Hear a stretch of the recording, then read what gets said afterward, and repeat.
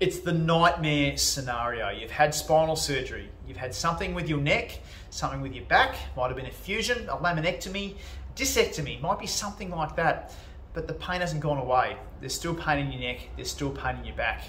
What can physio do to help this out? And today, that's what we are talking about.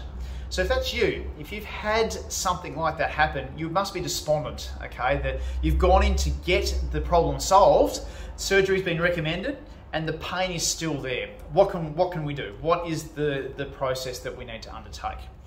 From my shared experience here at the clinic, when it comes to post-surgery rehabilitation for spines, okay, by and large, the rehabilitation for spinal surgery isn't always the best, in my opinion. It's not always the same as something like a knee surgery or a shoulder surgery, where there's a really structured return to activity program. You know, with shoulders, there's, you know, TheraBand and weights and things like that. With knees, you know, you're not running for 9 months. Yet with spinal surgery, quite often we're just told, okay, just try to move around as best you can. You know, in 6 weeks it'll be a lot better, and you know, come back for review. And you know, by the 12-week to 6-month mark, everything should be sweet. Not always the case, and if you're watching this and that's you, then this is going to be really, really helpful for you. The key when it comes to surgery, okay, whether it's any surgery, it doesn't matter if it's shoulders, whether it's knees, or spines for that matter, it's all about getting the strength back around the joints and the muscles that are affected. Okay, so when we're rehabilitating a shoulder or a knee, a lot of squats for the knee, a lot of weight with the shoulder, a little lifting. When it comes to backs and necks though, there's not always a tailored program to get those muscles back to where they want to be. Now, it depends on also, you know, the approach. If it's gone through and they've literally cut the muscles of your back to get into your spine, then there's a muscle injury there, a big one. The same as in the neck as well. So my biggest point with this is that we have 2 very good bits of equipment that can strengthen spines to get you back to where you want to be, which would have the aim to make your movement more efficient, and by having more efficient movement, the reduction in pain generally comes from there. So the first bit of equipment we have is for necks, and it's called the multi-cervical unit, okay? And basically it's an apparatus where it's a strength machine for your neck.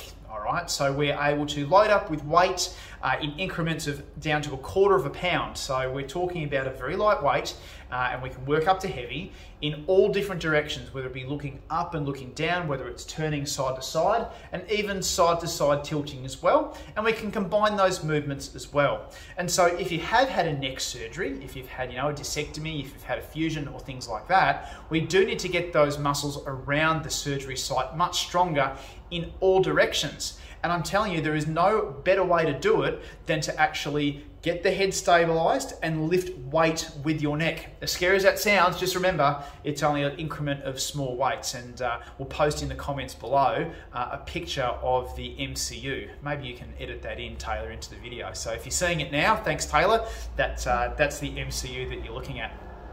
The second bit of equipment is the Med-X lumbar extension machine, and basically it's the same type of machine, but it's for backs, okay? So with backs, there's less movement than there is with the neck, okay? So obviously necks can go side to side and up and down, but with lower backs, basically all they do is they bend forward and they arch backwards, okay? So that's what a spine does at the lumbar spine. And so what's really important with that is to get strong in both the lifting upright way and also controlling the bending forward. So you might be a person who's had a surgery in their back and they found it really struggling to bend forward because of the pain, but you actually need the muscles of your back to be strong, because if you do bend forward, those muscles need to hold you up and stop you from, you know, toppling over and, you know, kissing the floor effectively. All right, so you need to have muscles there that are really strong to control that bending forward, and then also powerful enough to stand you up straight and endurance enough to keep you there, so you're not getting that fatigue and that pain in your back. So when you've got pain in your back, a lot of the time after surgery, it's actually as a result of weakness. It's a result of a lack of strength, as opposed to anything to do with the surgery itself. So getting that strength into your back after the surgery, of course, once it's safe to do so and everything's healed, so obviously talk to your surgeon about when that would be appropriate, and then you strengthen the back using that Med-X lumbar extension machine. Now that we've just made eye contact, Taylor and I behind the camera, here's a picture of the Med-X machine and what it looks like, and there'll be another link as well in the the status above, just talking about that Med-X machine as well. So when it comes to spinal surgery, the missing link is generally the strength after surgery, having a good rehabilitation process to get the muscles back to where they ought to be. So if that's you, you've had surgery, there's still pain there, you need to get strong first, because if you're not strong, you're going to have pain, okay, because the movement isn't quite as efficient as what it once was. So we need to make sure that that's all covered. So in the link above, there's a page about the MCU and a page about the Med-X. And of course, if there are any questions about it, please drop us a line and we can go from there. I hope that's been really, really helpful, and I hope to see you again soon for the next Facebook Live video. Cheers and bye for now.